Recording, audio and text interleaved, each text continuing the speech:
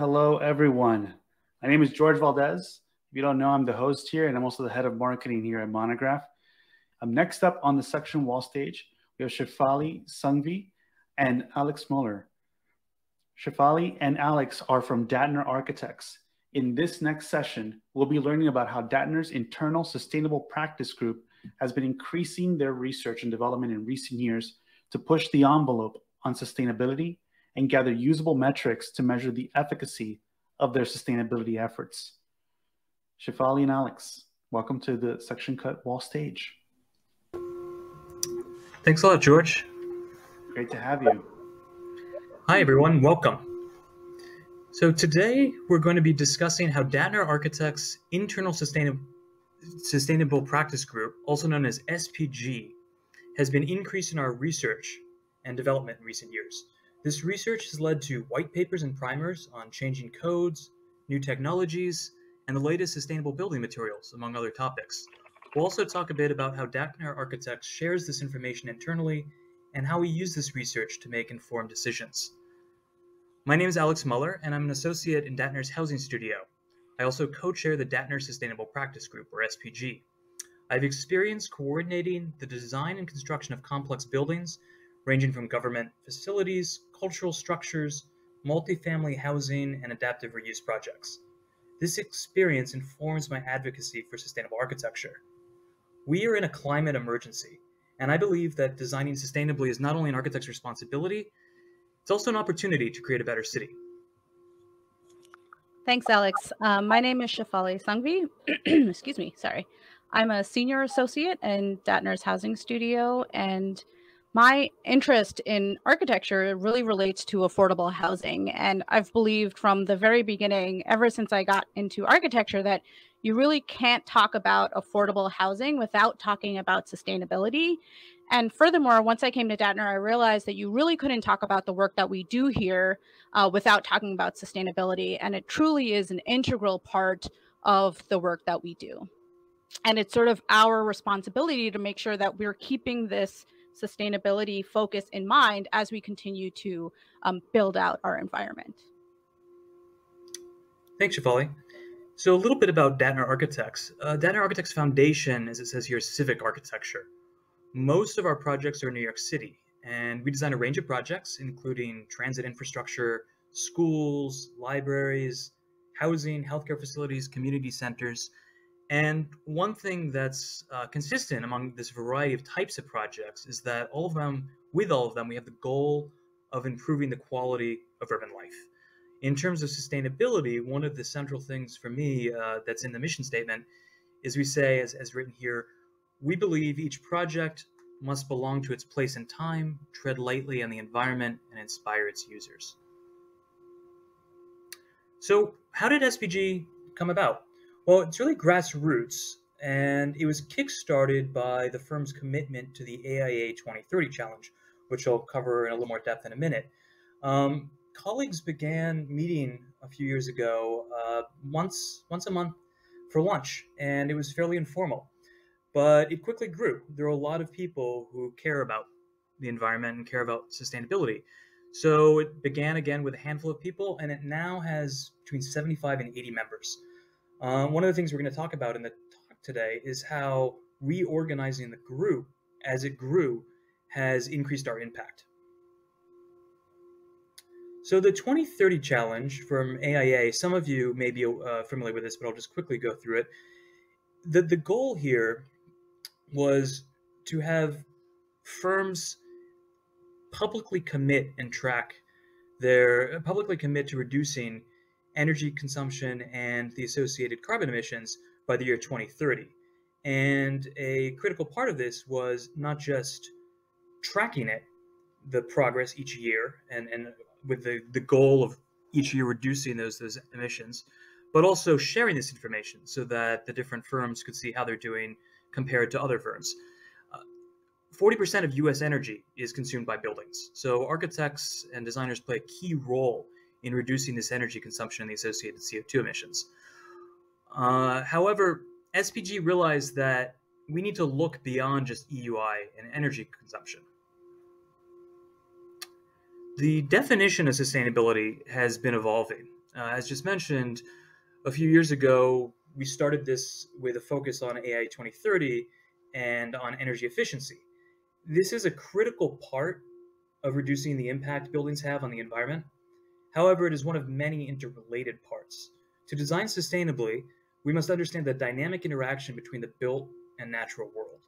Our interventions affect ecological systems. They also have economic and social impacts.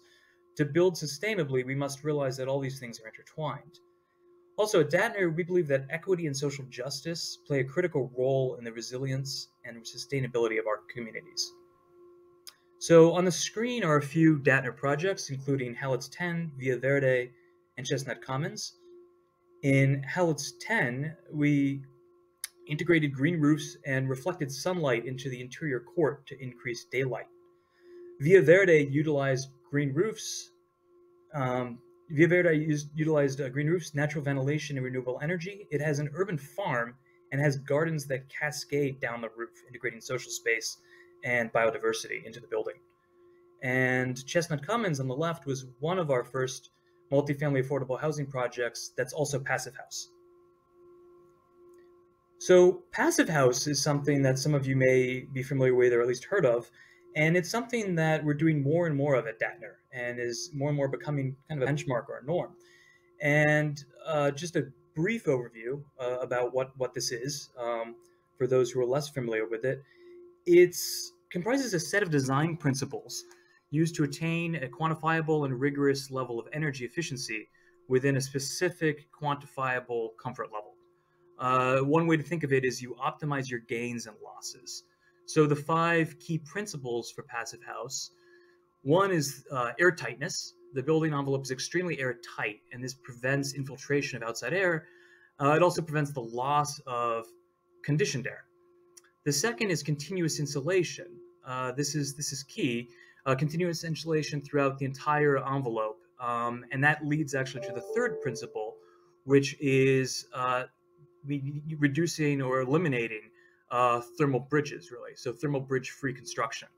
The continuous insulation is only so good if you have thermal bridges. So we need to have both of those sort of together. The fourth is employing high performance windows and doors. Solar gain is managed to exploit the sun's energy for heating purposes in the heating season and to minimize overheating during the cooling season. And you can really only do that if you have high performing glass and high performing windows and doors.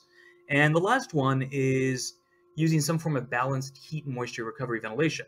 So even though there's air tightness, that by no means means that there's no ventilation. There's ventilation, but the key is that you're controlling that outside air and you're making sure you recover some of the energy when you're doing ventilation. So the reason, one of the things that I bring up passive house now is it's interesting because it used to be something that we at Dattner thought we could only really do in market rate multifamily housing. But in the last few years, it started to become the norm for multifamily affordable housing. And the reason that is so important is it not only means a more comfortable building for inhabitants and everyone who's in the housing, it also means reduced operating costs since it's lower energy, and that means it's a more affordable home. So just as passive house made us rethink how we define sustainability in the work we do, resiliency is now an important part of sustainability. Superstorm Sandy made all New Yorkers aware of the importance of resiliency.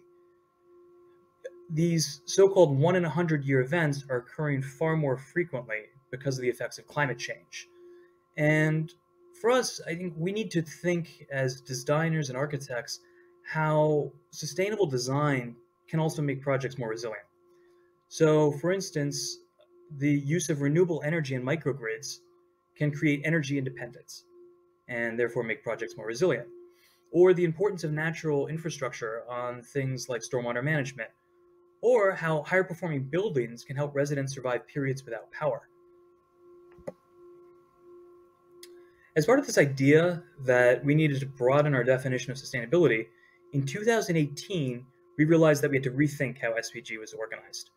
And what we decided to do was create 6 subcommittees.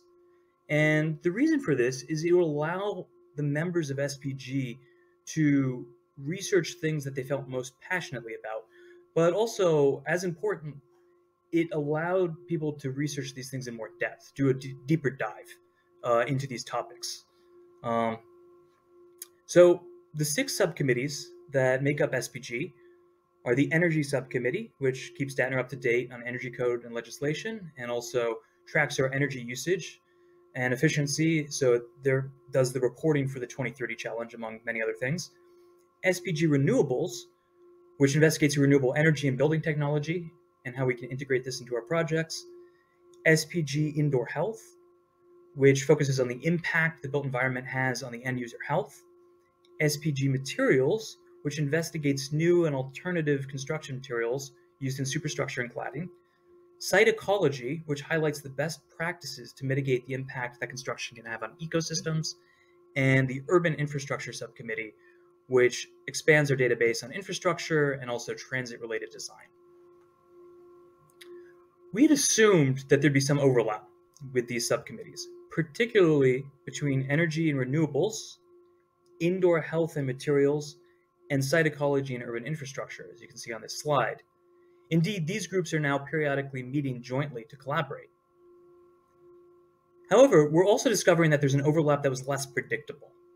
And some examples of this are how site ecology influences environmental quality and human health, or how green roofs can mitigate the effects of urban heat island and therefore reduce energy consumption, or the importance of material HPDs as buildings become airtight in order to reduce energy consumption, or how the future of renewable energy infrastructure has to tie into electric vehicles.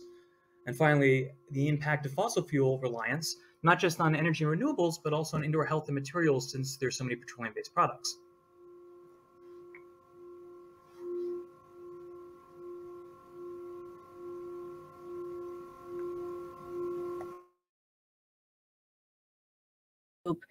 And so now it's like, what do we do with this, right? What do we do with this information? We have so much of it, and how do we most effectively share that knowledge both internally and externally? So we have these monthly meetings where we meet as a group. It's really graduated from that, few people in a conference room talking about sustainability that Alex laid out earlier in the presentation. And basically, we start off the meeting with about 15 to 20 minutes of open discussion on a topic that really is that one of our members feels very passionate about. And then we have an agenda-driven meeting where we talk about recent articles and podcasts, recaps of events staff outside of Dattner may have attended, committee updates from professional organizations such as AA Coat, and political action.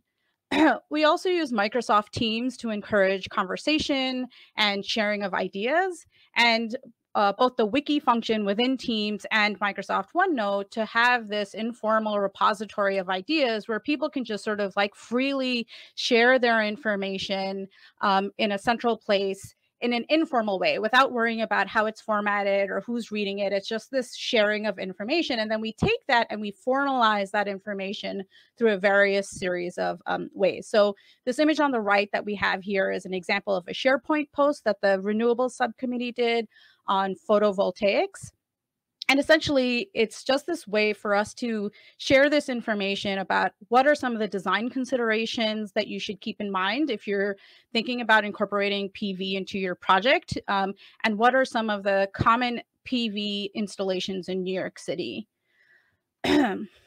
We also share information through green salons, which is really just sort of our fancy term for lunch and learns that have a sustainability bent to it.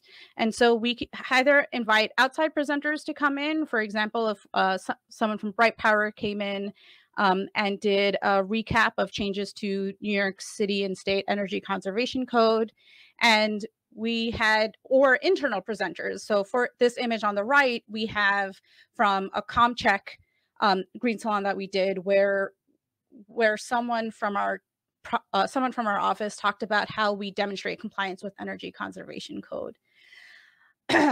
So for a big part of what we do is this data gathering, and it started with this AIA 2030 commitment, right? Like that's how all of this started. But we've really expanded the reach of this forum to indicate other areas of interest for our different subcommittees, such as, do you have green roofs? If you do, what kind and what's the square footage? Do you use bird-friendly glass? Do you track embodied carbon? And what this allows us to do is it helps us identify projects that we can highlight in subsequent SharePoint posts or green salons, and it gives us an opportunity to have these this data set ready for marketing that we can share to continue to elevate our firm's profile in sustainability.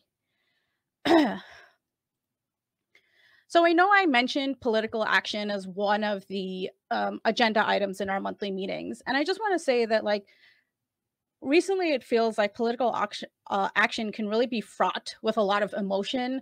And I don't know about you guys, but here at Dattner, we're really fortunate that our leadership generally agrees with the things that we feel strongly about, but that may not be true for you.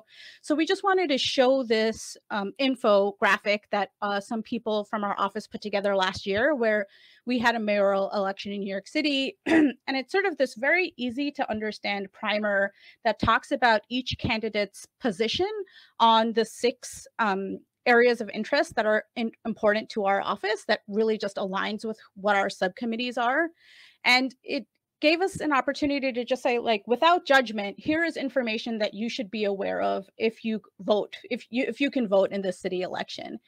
Because the reality is that we as architects play a big role in the future of the built environment, and we need to be aware of that role and therefore be very cognizant and intentional of our choices.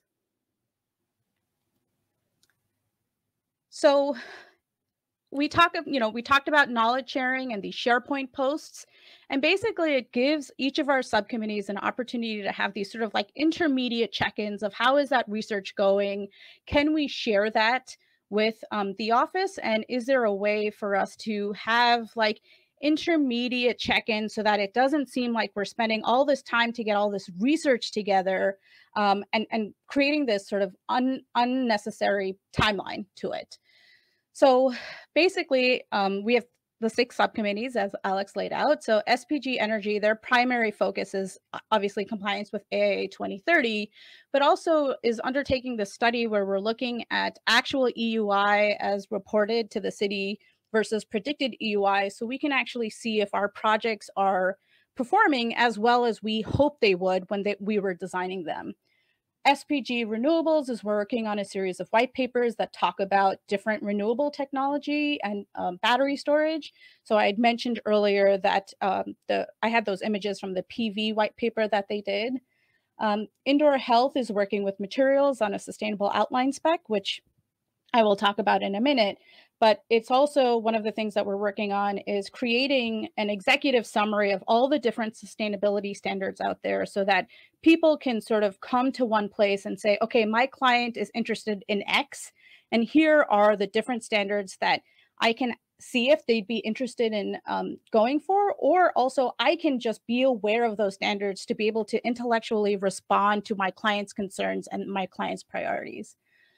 SPG Materials, in addition to the outline spec, also is doing a deeper dive into research such as heavy timber and hemp.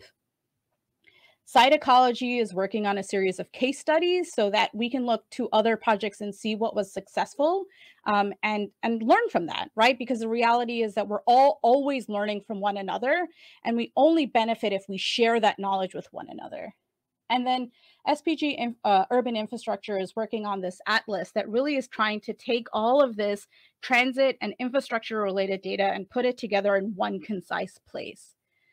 So, you know, we have this screenshot of the different SharePoint posts that we've done, and you can see on the column on the right that there's views. It might be a little blurry on your screen, but we wanted to share this information to show that some of these definitely get better engagement than others.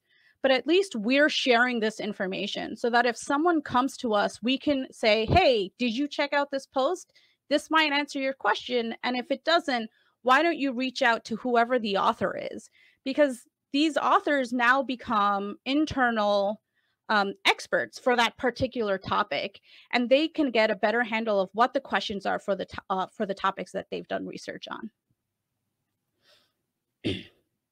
Basically, all of this research and data gathering and knowledge sharing is a cyclical process, right? Research influences our projects, which then inform future research. And this idea of like lessons learned, we have this opportunity to constantly be learning from one another and being able to optimize the performance of our projects. And it really gives us an opportunity to avoid recreating the wheel, right? The last thing we want is project teams working in silos and not sharing information with one another so that we can create more effective and efficient projects. So this slide here is a screenshot from our Passive House CA group, which was created to allow us to learn from one another about what are some of the things that happen in construction that we may not pick up in design. In design, it's really easy to borrow details from one project or others, but we all know that when you go into construction, a lot of things can go wrong. And so to have this wiki with all of this information in it gives us the opportunity to be like, okay, this was a problem in this project, so I'm going to try to get ahead of it on my project that I'm working on now 2 years later. And it gives us an opportunity to like have this information when the client or the GC is like, why are we doing this upgrade? Right. And basically what it's allowed our firm to do is continue to build good, affordable passive house projects because we have this arsenal of facts, and including things like ROI to convince clients and contractors. So those were some of the short-term or more ongoing initiatives. So some examples of some of the longer-term initiatives that we're doing is, or we have done rather, in 2019, which is the image on the left, we created this primer on the Climate Mobilization Act, which was a series of local laws that New York City had passed and changes to the New York State and Energy Conservation Code. We had intended for this document to be an internal document, right? It was just like a bunch of people came together and created executive summaries for each of these laws and said, here are some of the things that you should pay attention to based on the type of work that we do in our office.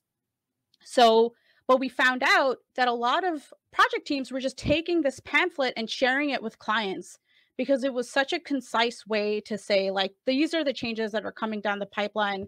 These are the things that you should be aware of. And this is why this building might be a little different from the building that you that you designed or built a couple of years ago. The image on the right is an image of our sustainable spec alternative. So essentially the indoor health and materials subcommittee got together and split up the spec based on CSI sections and really just did a deeper dive and tried to quickly highlight what is it in the product that you're using right now? Why is it a problem? What is a red list? And why is it important to know if materials in your product are on the red list? And what are some of the alternatives, if there are any at all, that you could use? And what are the impacts of making that switch to your design or other parts of your building? And so, this image here, it's really dry, but the reality is that sometimes that's how the information is shared. Not everything, I know as architects and designers are really compelled to make sure that we have these great images and, how is this information shared? But sometimes it's just information. And we also, in both the primer and the spec, linked a lot of things because, the other unfortunate reality is that we're not scientists, we're not policymakers. We can only read these things and help distill that information for you, but you should continue to research on your own to make sure that you have a better understanding of what the situation is. The thing that we're working on now is the development of a primer on building electrification. New York City recently passed a law effectively banning natural gas hookups in new construction, and there's a law being debated at the state level. So since we know this is happening, this gives us an opportunity to sort of get ahead of these changes and start letting project teams and essentially our clients and contractors know that this is coming. And this is why we can't have a gas-fired boiler, for example. We also work really closely with our office's marketing team.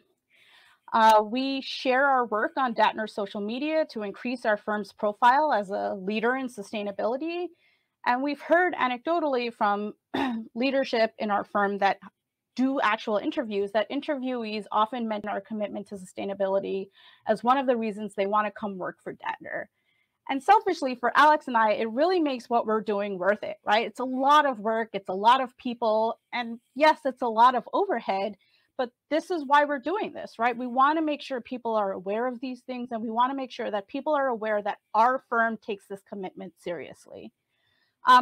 And also it gives us new members, right? We hear it from people that during their interview, the SPG group was mentioned. We're able to sort of say, hey, we heard about this. You should join our group. We'd love to have you. And for all new hires, we do send welcome emails during their first week of work, where we highlight who they could reach out to if they're interested in joining SPG, and who the subcommittee chairs are and what each subcommittee is working on. This image here is an example of our 2021 end of year wrap up post, where we highlighted some of the work we did, as well as some pretty impressive stats, right? We have 193 pounds of personal composting. We completed our first passive house project, which is the image on the left. We have 3 in construction, 2 in design. The 3 that are in construction should come online this spring. So I'm really excited to see what our 2022 wrap-up post looks like. We did 7 green salons and did 33 SharePoint posts, which I think for a year of true COVID fatigue, when we were all working from home and getting really sick of just staring at our apartments, I think that's really impressive. So what is New York City doing, right? And you know, the slide shows that New York City is doing a lot. And we found that SPG really needed to be at the forefront of these changing codes and requirements to be able to disseminate this information to project teams and address concerns that may come up based on typologies. It also gives us this unique opportunity to see where there's potential contradictions between code or within the code or between code and zoning, and work with peer firms to try to figure out a way to tackle these discrepancies or contradictions.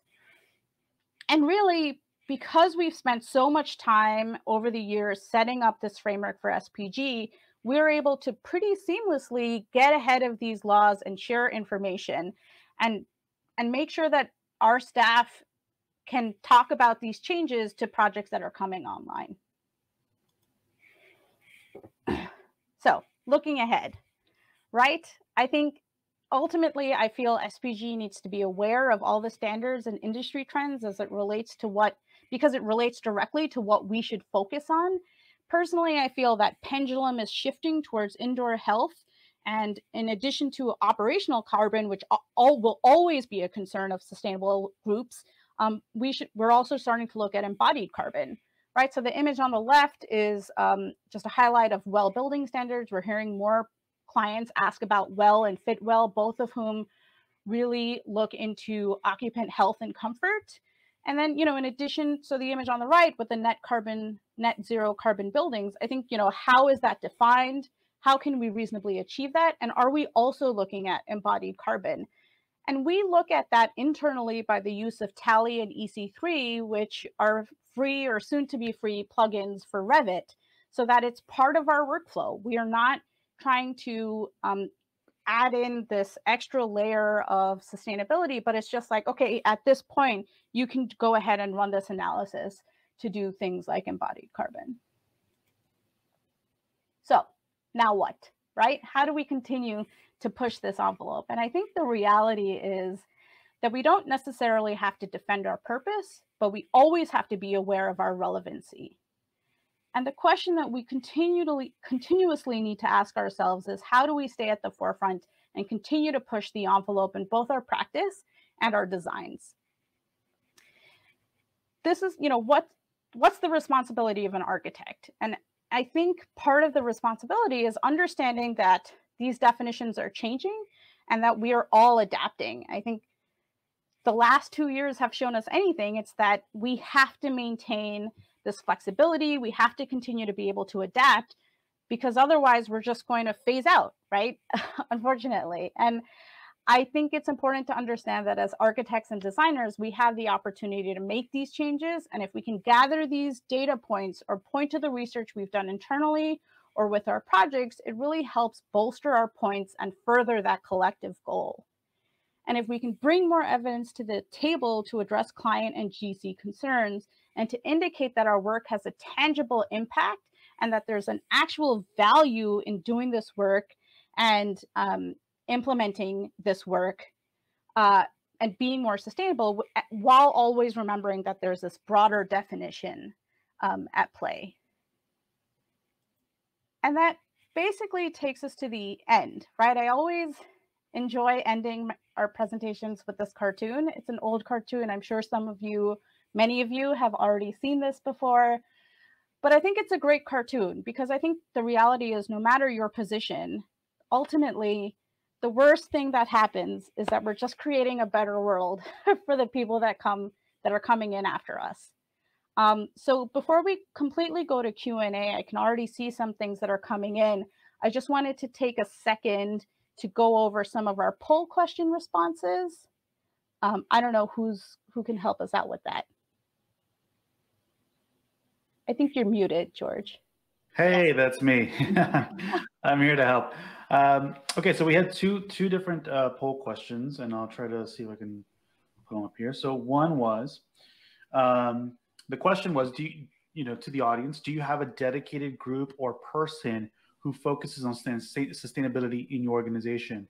And about, surprisingly, 66% said yes, they had somebody in the organization that is focused on sustainability, which is really, really great. And then the other question here was, let's see if there's another one. I think there was another one. Oh yeah. Do you have have you found that this was a very fascinating one. Do you find that your definition of sustainability has changed in recent years? And also a very large number of people, about 81%, said yes, that's been kind of a shifting target. And I think your research also, I mean, the way that the sustainability practice group is set up underscores a little bit, right? It's not like it's like continuously evolving as we learn more about what's working and what's not working, right? Yeah, sorry, I just got distracted by the chat that came in after. But yeah, I think, so something that I struggle with, and this may not directly answer what you said, but something that I struggle with is that I often come across people in, whether it's colleagues or from peer firms or from the ownership side or from the contractor side that are like, but this is the way I've always been doing it. And this was okay 5 years ago. And this was okay 10 years ago. And it's sort of, it's like, I understand their frustration and you can definitely hear it in their tone when they try to have that conversation with you. But the reality is that the world is changing, right? And as a result, so is all of this. And we can't stay static. We can't stay stagnant. And that's always, for me, in many ways, that's always the most fun conversation to have, especially with like a subcontractor on site where they're like, well, I did it this way like 3 years ago. Why do I have to change now? And then drawing these diagrams and like talking to them about it. And more often than not, I know they're just humoring me and that they're either going to do what they want to do or someone's going to tell them that they have to listen to me. But it is nice to be able to have that dialogue. And to be able to say that, like, this is why this is important. I don't want you to just listen to me. I want you to understand why this is important to me in the hopes that this also becomes important to you.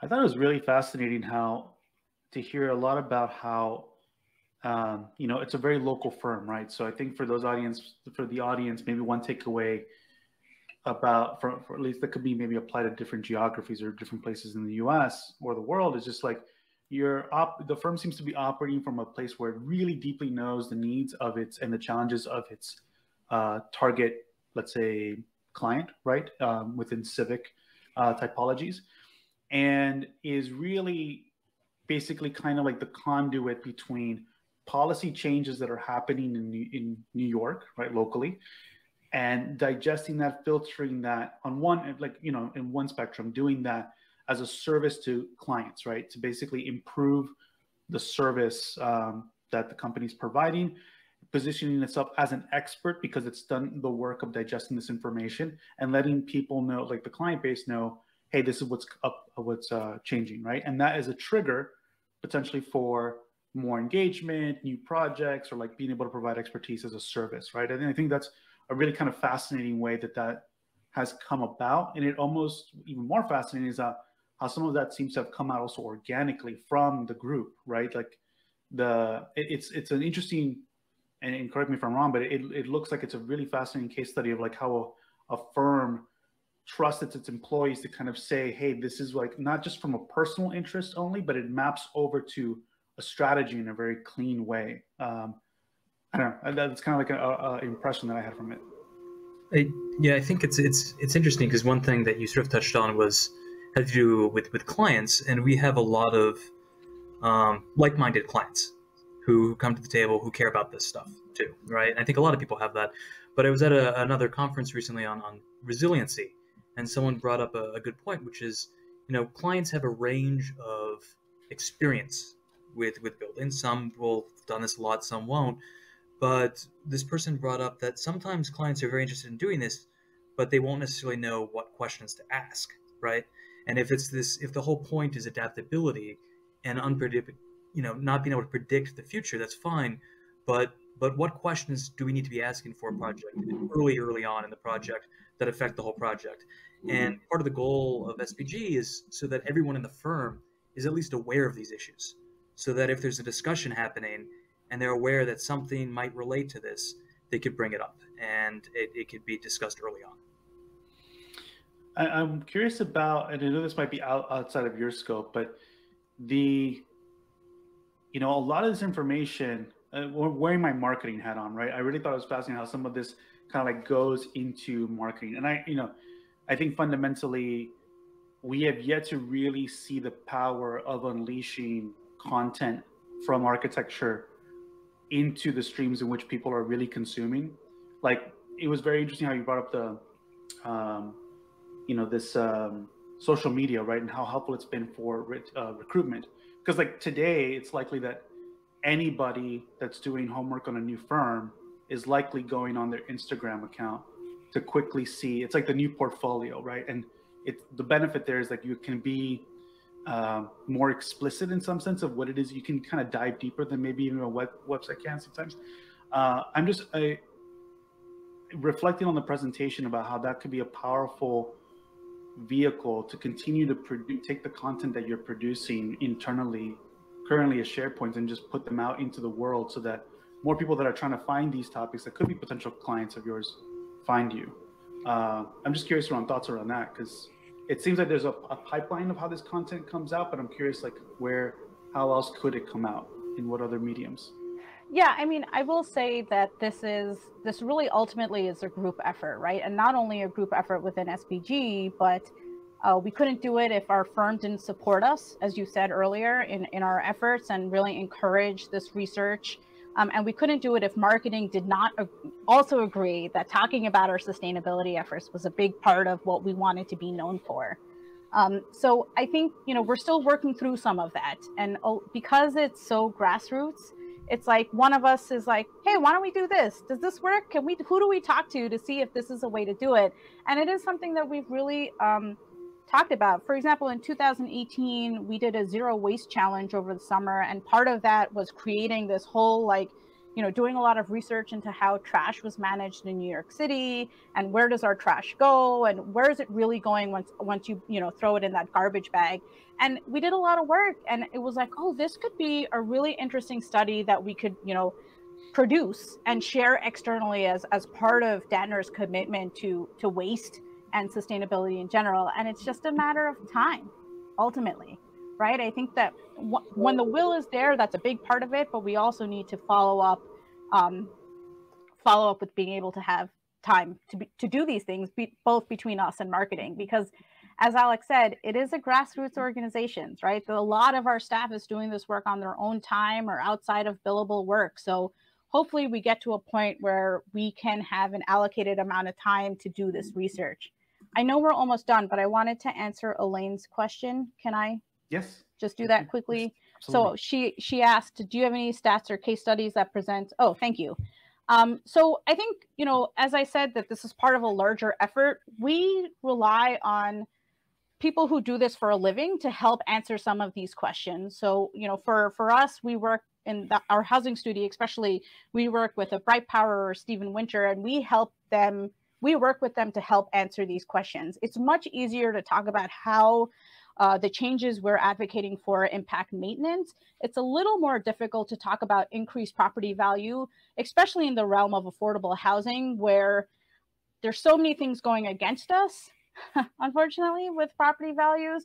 And for the market rate projects, usually they have a marketing team on board that really talks about how some of these changes can impact what their rent rolls could be. So, you know, it's definitely part of the questions that we continue to ask ourselves. I can just to add one thing to that that seems relevant to what's going on in the world today is one of the arguments that we do make for committing to full building electrification is the price of oil is uncertain. And I think that that's pretty obvious today. And you could argue that electrical prices could go up and down too. But when you start talking about microgrids and even doing microgrids that involve community solar, there's a future out there, and we're not far from it, where we can have a lot more energy independence. And I think that the political crisis is highlighting that these days. Yeah, absolutely.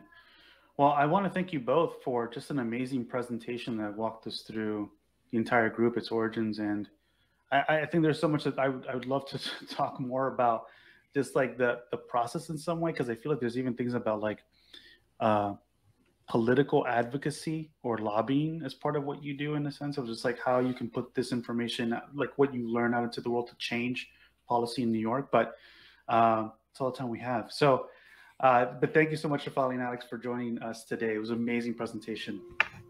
Thank you so much for having us. I think our contact information is somewhere in this great program that you guys have for all of this. So if you have more questions or want to talk about this, please feel free to reach out to us rather. As you can tell, we're very passionate about this and we love talking about this stuff.